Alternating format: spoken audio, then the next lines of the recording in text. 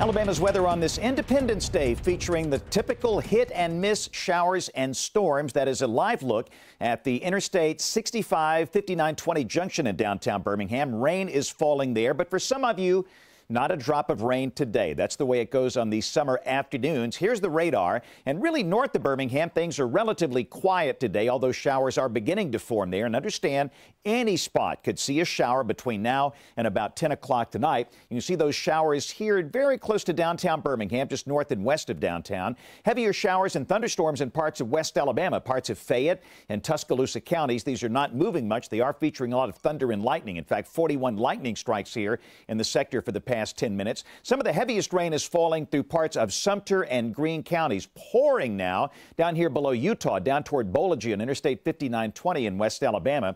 In East Alabama, scattered showers in progress in parts of Calhoun, Talladega, Clay, Randolph, and Cleburne counties. And all of these, I say all, most of these, not all, but most, should be over by fireworks time tonight at 9 o'clock. Here's a look at temperatures. We've got mostly low 90s. The one exception, Demopolis. They've got 77. They've seen heavy rain today, but it's 95 up the road in Utah. They probably dropped a lot here in the last 10 minutes because heavy rain is falling near there.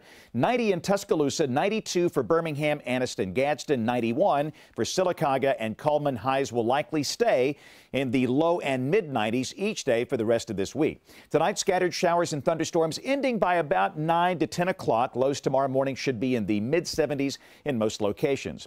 Temperatures, well, it's summertime. Highs will likely stay between 90 and 95 each day through the upcoming weekend and into next week. It's just that time of the year. Now, here's some good news. We're in the hurricane season. Hurricane season is June through November. The really big months are August and September, but we can have very meaningful systems in July. But at this point, the entire Atlantic basin quiet as a mouse. That includes the Gulf of Mexico. So if you got a beach trip coming up this week to places like Gulf Shores, Panama City Beach, or Destin, no tropical storm or hurricane worries. But again, the peak of the season still yet to come. Here's a look at our 10-day forecast. Tomorrow, partly sunny with a few pop-up storms in the afternoon. The better chance of those between about 2 and 10 p.m. The high close to 93. Exact same formula Wednesday, Thursday, Friday. Chance of any one spot getting wet in the 30% bracket. Coverage could be a little higher this weekend, but the pattern stays the same on Saturday and Sunday with highs in the low 90s.